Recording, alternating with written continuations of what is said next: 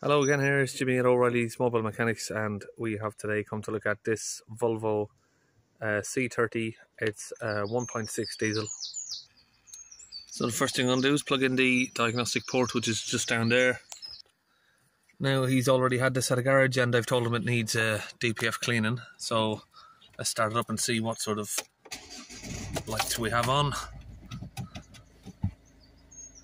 Engine management, service overdue, skip that. Okay, we've got plenty of diesel, which is good.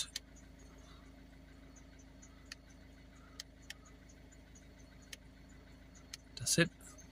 So just we'll have to plug in we've got the diagnostics plugged in, so let's switch it on and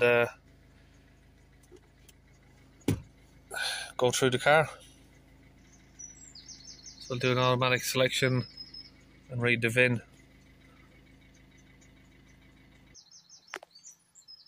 Okay, let's pause that.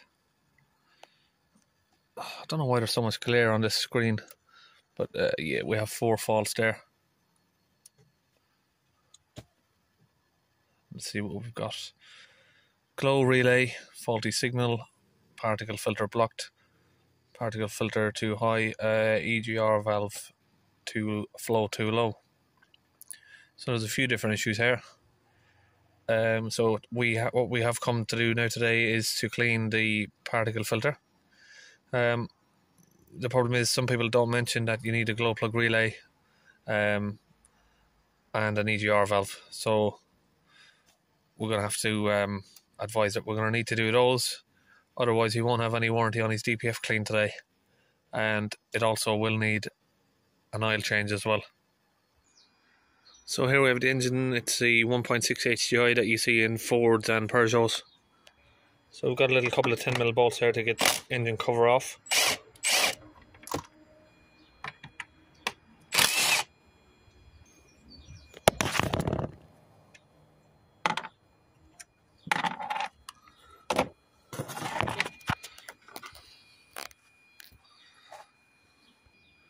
Most Volvos have got this handy little compartment here that you can store your bolts in. Now we'll take the engine cover off. A little bit stuck on this side. Grommet there. Yep. So the first thing I'm going to want to do here is I'm going to take off this pressure sensor here. So I'm just opening the T25 screw here. So here we have the particle filter with 0 pressure there. So I just connected my MIDI vac here to this side, and that's from this tube. That if you follow that down, it runs just to the top of the catalyst and particle filter there. So we've got that connected onto our pressure MIDI vac, and we're going to increase the pressure on here and see if it increases on the screen. So we'll get that up to like 10.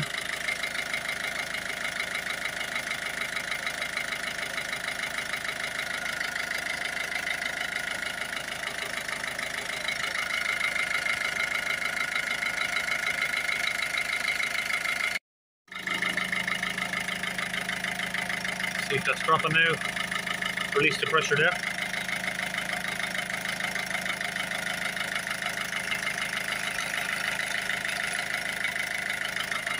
Sorry, it's a little bit blurry, the screen, but yeah, that seems to be working. So yeah, I don't know if you could hear me there over the engine, but now that's back to 0 when we've released the pressure there on the MIDI vac. This just forces vacuum pressure in. You can put pressure or vacuum it out. So we now have narrowed down that is working. So we will now use this pipe that we've already disconnected to put our DPF cleaning fluid in. Just a quick little word on these engines. I do like these engines. I think they're quite a good engine, but in some vehicles they're quite hard to access.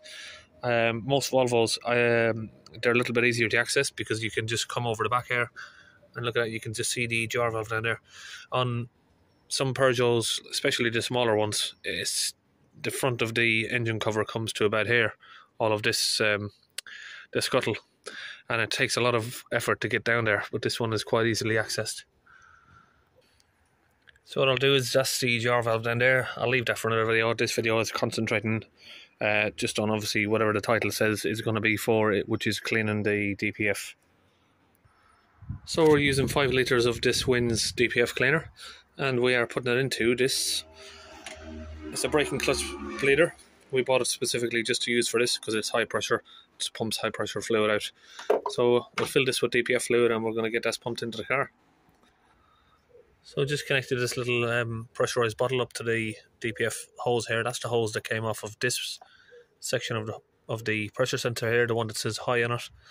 And this one runs to the top end, and then that other smaller tube goes all the way down a little bit further. So you've got one before the catalyst and DPF, and then one after it. So the one before the DPF and cat system, we're going to pump it in, and that will flush its way all the way down and flush out the DPF. So I like to build the pressure up quite high on that, so it pushes it in really fast. When you push it in fast, it froths up nice. Now we are just about empty. We can hear it sort of spitting. We'll pull it out. Whee! It's snowing in summer. Right, we'll put this away. Now we'll let that sit for about 15-20 minutes. Okay, so what I've set up now is my multimeter. I'm going to test the glow plug circuit to verify if it's the relay or the actual glow plugs themselves that are dead. So just here you can see the glow plug. I've taken the plug off it here, which is this black one, and I've put my positive probe in there from the multimeter. Now I'm going to connect up my negative probe to the battery, and you can see that's beeping, so there's continuity between the earth, between there and there. So when I switch the ignition on, that should stop beeping and we should get some voltage on there. Some cars are 5 volts or under, and then some cars are 12 volts. But most cars these days are under 5 volts, so you see like 3 to 5 volts. So let's reach in and get to the ignition.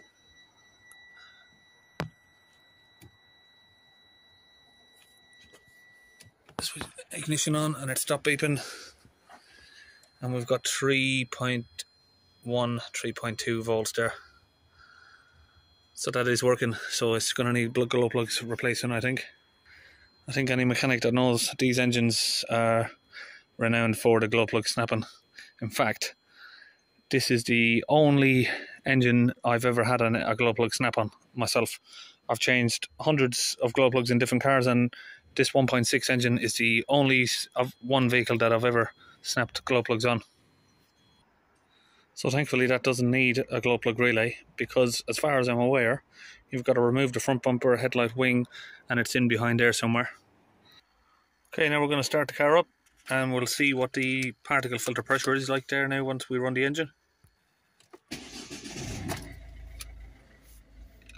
So we've got 160, 178, 180 on takeover. Let's accelerator up.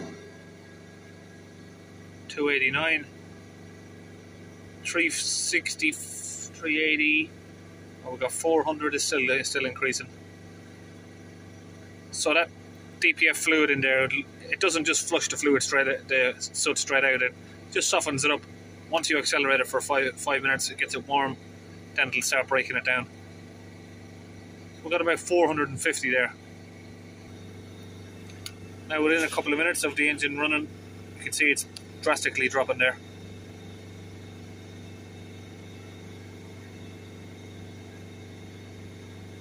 So we should get that down, I think, to under 10 really. Well, on idle it should be 0 to 1 maximum. On full acceleration like this you want less than 50.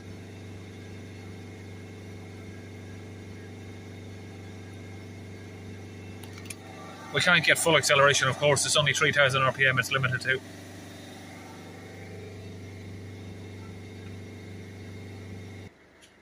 So she's just left a little patch on the floor there. That'll dry up soon though. So I'll let go of the accelerator now and let's see what we have on idle. So it's going to take a while to settle there, but it'll be dropping down slowly.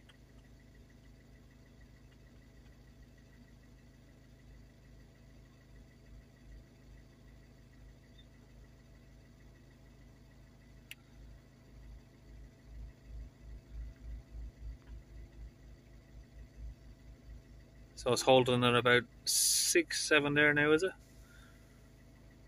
Or is it still dropping? So we've got a little bit more to go. But the vehicle's not warmed up properly yet. Almost at the centre of the thermostat there. So what I'm going to do is just going to switch it off for a minute and see if we clear the codes. Will it allow us to accelerate a little bit further? Glow plug relay control, faulty signal. We'll just take note of these codes that we've got here. Now we'll clear them.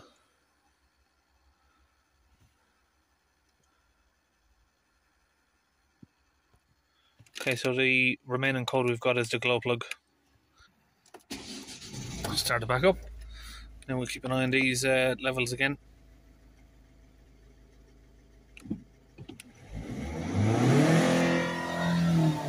So we've got full revs now.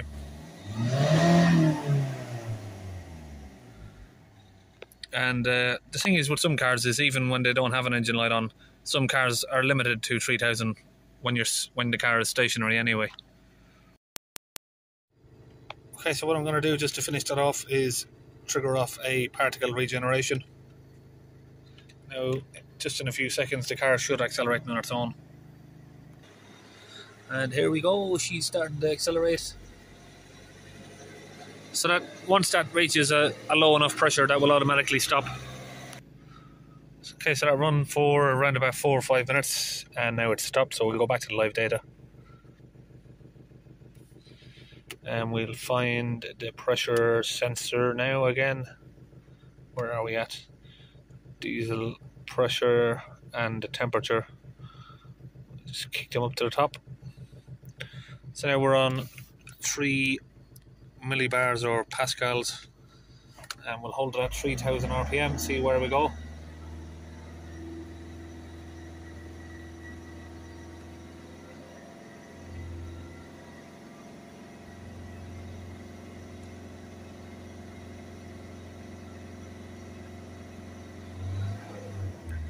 Accelerate up and down.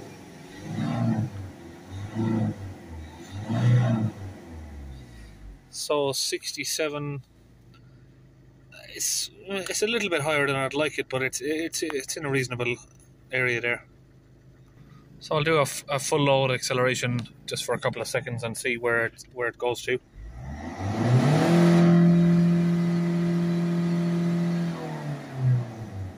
$62. I'd say yeah, it's plenty good enough really. So I'll go back out of here now, go into the codes and see what codes we have. Okay, so we're just left with the glow relay there. So we'll come back and sort that out on another video. And we'll see you next time.